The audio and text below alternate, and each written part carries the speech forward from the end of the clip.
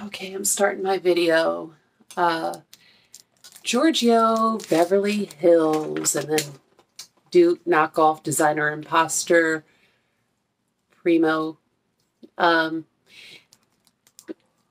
icon, sunshine in a bottle, 1981. So in 2021, Giorgio Beverly Hills had its 40-year birthday. So now 41 years it's been around. So if you saw my video, which you probably didn't because it started out with a side Ellen Tracy fragrance, last night I had popped into like Dollar General and picked this up. It just caught my eye, that just out of the corner of my eye, and I didn't even spray it on myself. I just popped some sprays in the air and it misted on me a little bit, I guess. I walked outside in this warm June night here in South Carolina, and I was so delighted with myself. I was just like, I smell amazing, opulent, bright, sexy, I felt anyway. Okay, we've all seen this around, and we've all seen this around. And I'm 45, so growing up, I saw and smelled this around everywhere, although I really didn't have any interest in it. I was wearing other things, but I was very much aware of it. You had to be. So anyways, I really wasn't interested, but then last night I have like this sudden obsession. So I was reading up all the history and watching the couple of videos that I saw on YouTube, which, by the way, I was going to read some of there's articles about this fragrance all over the internet, since it is an 80s icon for sure. It's even been banned in restaurants in the past because of the powerhouse and popularity that it has been in the past. Powerhouse and then popularity, people wearing it into restaurants, movies, workplace, and so they had to ban it in some areas because it was just that powerful. Not that it was bad. There are powerhouses that I don't like, but suddenly now I'm just obsessed with this, so I had to go out and get this today. I was going to read like some of the articles at the end of the video for those of you who don't like reading yourself, and then I thought, no, I don't need to do that. You can look up the articles. More importantly, one of the videos I watched is by a reviewer that I really enjoy watching.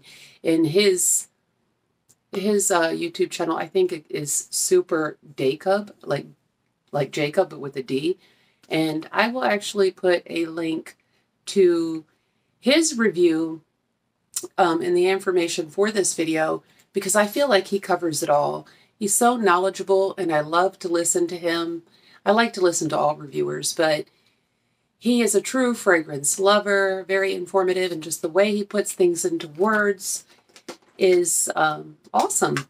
So I've just suddenly been obsessed, so I went immediately to my TJ Maxx today and got this.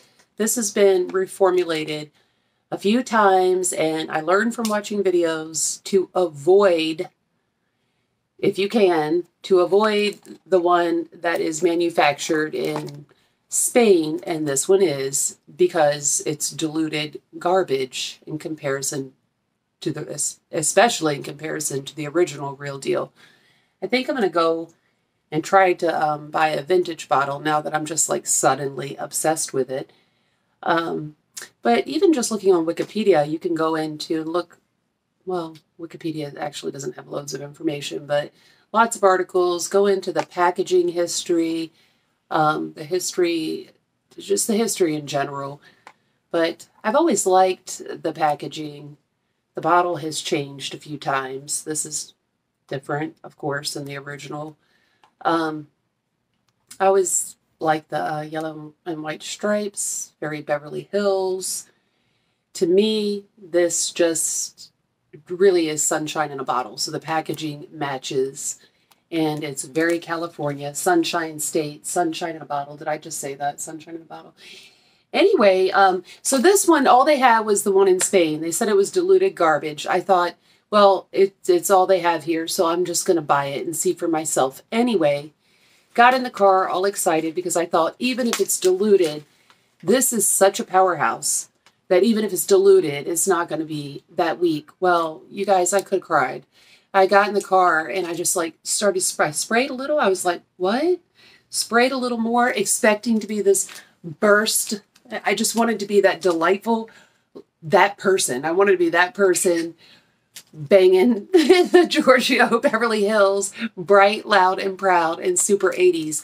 I have found that I have so many different fragrances and always accumulating more that nothing is pleasing me. So I've been diving into like old school fragrances in general. There's several that I want to review that I got at least samples of, like Mitsuko, which I like, and Youth Dew, which I'm not a fan of. You know, just because, you know, just to please me, so I'm not smelling like everybody else. Oh, that's the way they have Giorgio written on this bottle these days. So anyway, I get in the car and it is super diluted. You guys, it's garbage. I was so disappointed. I sprayed myself all over. With the original stuff, it's one of those things where you could spray it once in the air and walk through it, and that would be more than enough. So there is no excuse for being able to spray this many times all over yourself and still not be banging this originally awesome fragrance. So this at our TJ Maxx was what did I say, $14.99.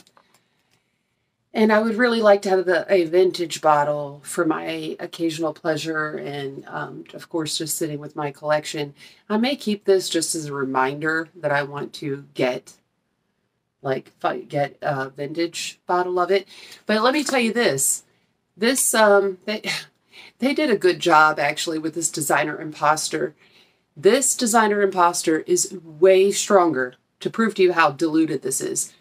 The daggone Designer Imposter is stronger and lasts longer than this version of Giorgio Beverly Hills, manufactured in Spain.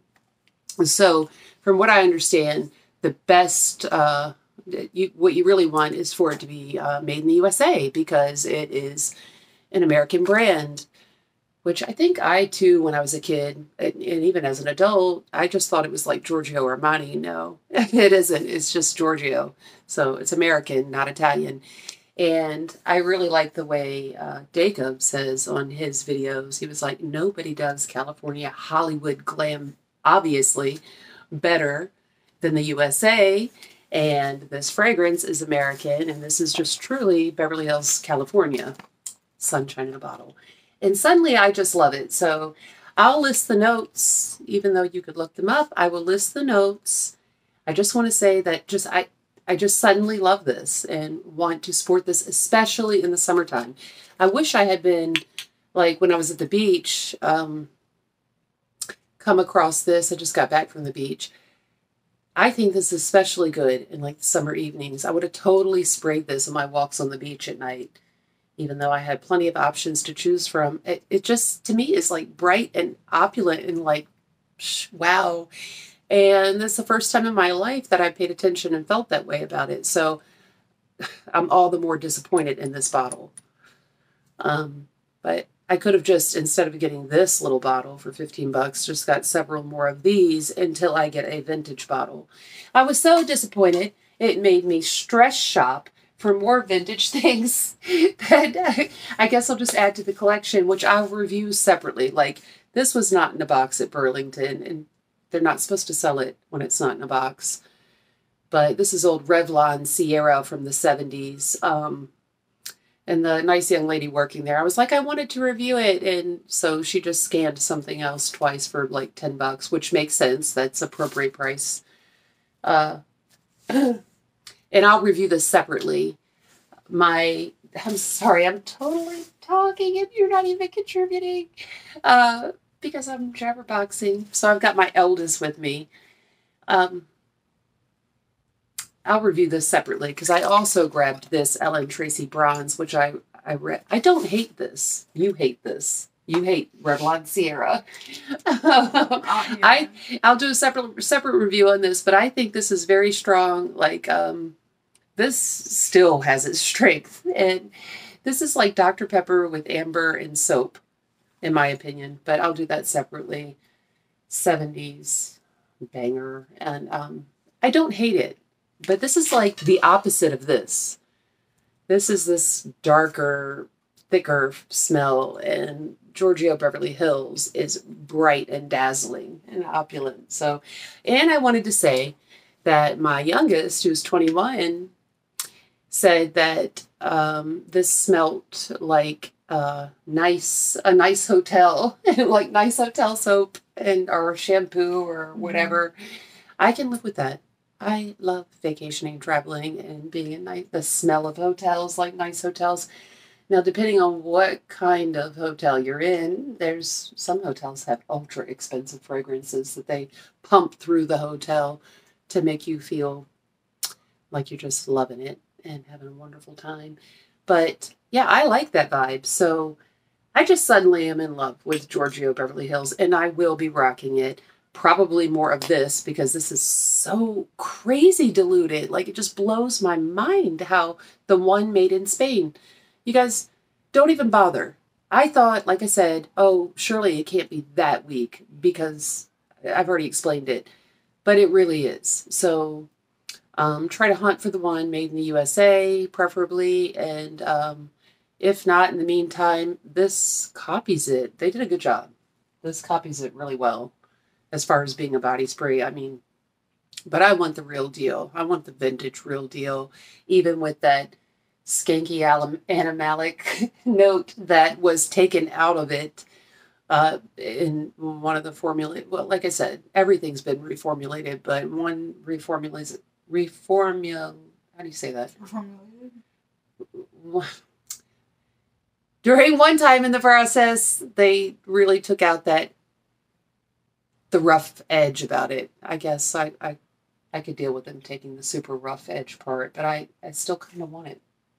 I don't know why. I just want to be that person. So yeah, that's what I have to say, and I will be wearing it. And I'm going to put a link to Super Dacob's, I think I'm saying that right, his review. Please watch it and enjoy it. I know I really enjoy listening to him. And like I said, I was going to take the time to read even parts of articles of this 41-year-old 80s icon beauty. But he does a really good job of going through the information and just being really beautifully, creatively discussing this fragrance. Let me go ahead and spray this one. Now, my eldest keeps thinking that she's in hell from this one, but what she's really smelling is we sprayed this earlier, and I think this is what's killing you. Spray it on two different things and let me I'm not going to spray this at all right now. Okay, well, I'm scared to even smell it. Okay, I'm going to spray this diluted Giorgio. Spray it on this side. On my hand. Okay. Oh, that actually is a nice little sprayer on it, though. Oh, I suddenly love it. I just love it. I feel like being in a bomb shiny red Ferrari, kind of like everybody talks about. And you don't love this one? I don't know how to feel about it. You don't know how to feel about it? I'm just loving it. I don't know what it is. And it's not because I'm old. I mean, I am old, but like I said, when I was younger, I didn't really pay any attention. I was wearing Liz Claiborne and New West. And then, of course, as a teeny bopper, I wore like Some Electric Youth by Debbie Gibson. That was always gifted to me. And my aunt used to say I looked like Debbie Gibson back in the day. We went to Debbie Gibson concerts. And, yeah, all that kind of stuff, all that jazz. You guys who are my age, you know what I'm saying. But I love that it's an 80s icon, and I love that I will stand out, which pleases me sometimes, depending on my mood.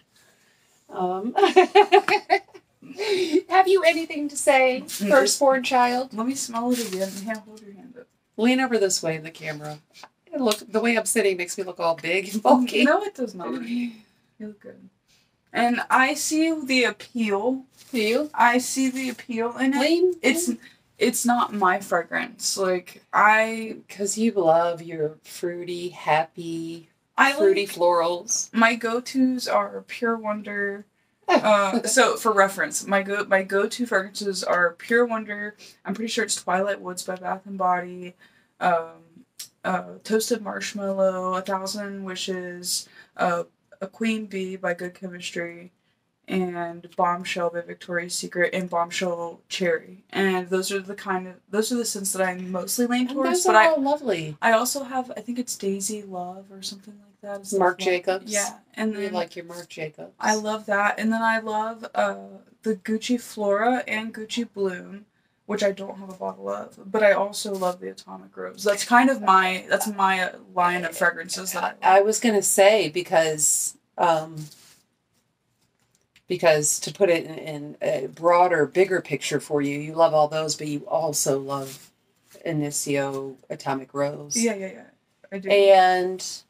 And you guys, I keep saying, I just got yesterday or the day before my Tiziana Terenzi Spirito Florentino from Semper with these crappy, cheap packages that they're now using. But I can't review that with you guys today. I want both of you to review that, but we've just sprayed too much stuff today to review that. But I love it. I will say that. I like... You like Baccarat, all right. I like Baccarat, but it's not a go-to for me. It's something I wear on special occasions, but I love it. It's still not your favorite vibe on you. I love Dream Fuel by...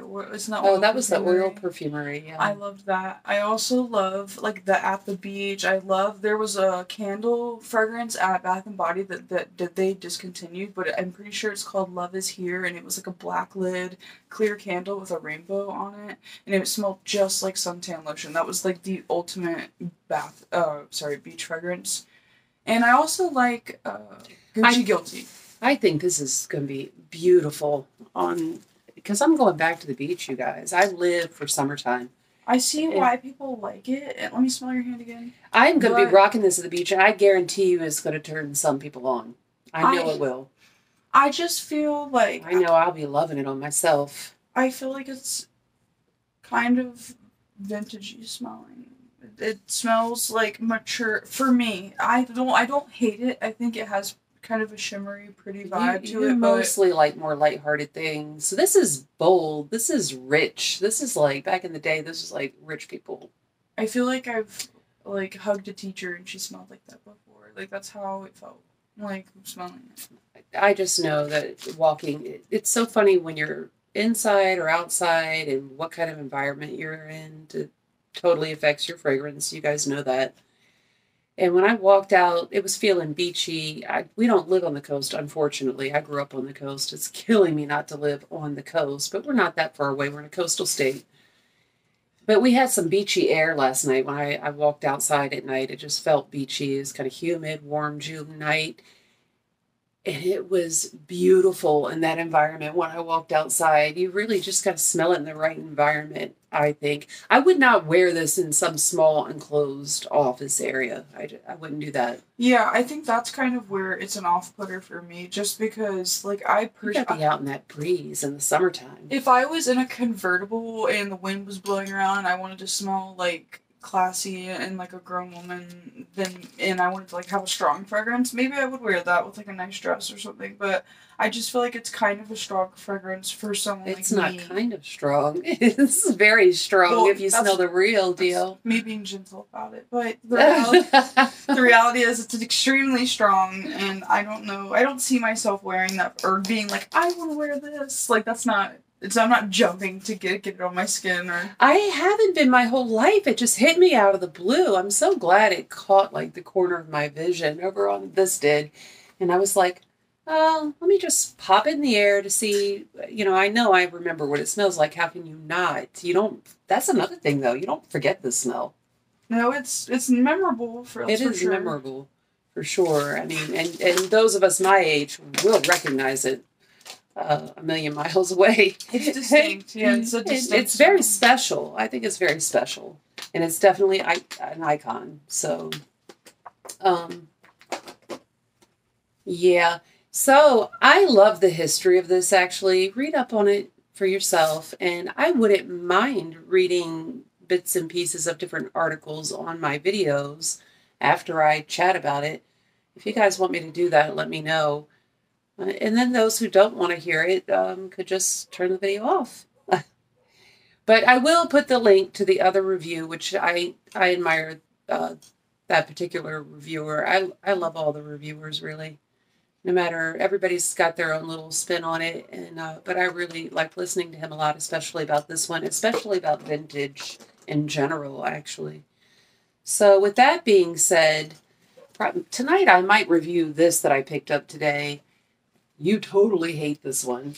I don't, initially I didn't hate it when I first smelled it because I don't hate the idea of it being like ambery, warm, soapy, clean. I don't strong. totally hate this one. I don't hate it. However, after after the initial sniff, my stomach rolled and I felt like I was going to. Well, let's save it for that review. Okay. But I grabbed this today, and I also, like I said, I grabbed this Ellen Tracy, which either I'm not smelling it very well because of everything else we sprayed today, or it's just really kind of a waste, which I'll have to see. But where's the bottle to it? I actually think it's a cute little bottle. And Fragrantica, people, it had some fans on Fragrantica. I have to say I'm disappointed, but that's a cute bottle, though. Is that the one I'm disliking, maybe? No, I doubt it's this one. This is hardly there, but I'll talk about that. Maybe we'll do them right after this. I don't know. Okay. But, yeah. So, yeah, I'll put that link. And again, I hope you guys are having a fantastic summer. It's my favorite time of year. Yours too. Yeah. Well, thank you guys for watching my mom's channel. And don't forget to like, comment, and subscribe. And we love you guys for watching. Thank you so much. All right. Peace.